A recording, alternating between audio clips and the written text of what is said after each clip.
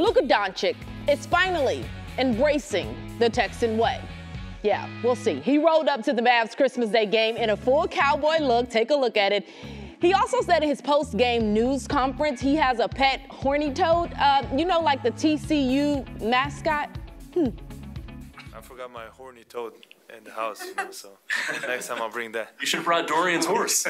No, my horny toad. You know what's a horny toad? I don't think I do. TCU. What? TCU. Oh, the TCU. I just cannot. Look, this clip is going viral, y'all. Luka said this all because I'm a Texan. We finally learned the backstory behind the interview. Take a listen. I want you to wear the hat, and then post-game, I need you to throw a y'all in there. You gotta text me, I will forget. Okay. I'll send you a text. During the game interview, I need you to say horny toad. You pull all three. Oh my God, it was a bet. Luka made an appearance with North Texas-based YouTube group Dude Perfect, where they dared him to be as Texan as possible on Christmas Day, down to his pet horned frog.